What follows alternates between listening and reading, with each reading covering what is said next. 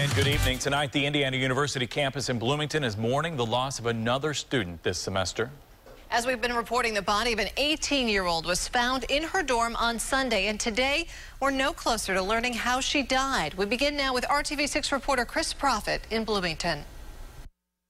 18-year-old Abby Bott's body was found in her IU dorm on Sunday, and while authorities say there are no signs of foul play, they don't know how she died. The 18-year-old from the Chicago area is the second freshman to die on campus this year. 19-year-old Rachel Feige of Zionsville died in late August after she fell down a flight of stairs during a party. Abby Bott's body was found in a room at McNutt Quadrangle where she lived. It's just saddening to me because it's already a tough enough time on parents when their babies are going off to college and then they get that phone call that no parent ever needs to get.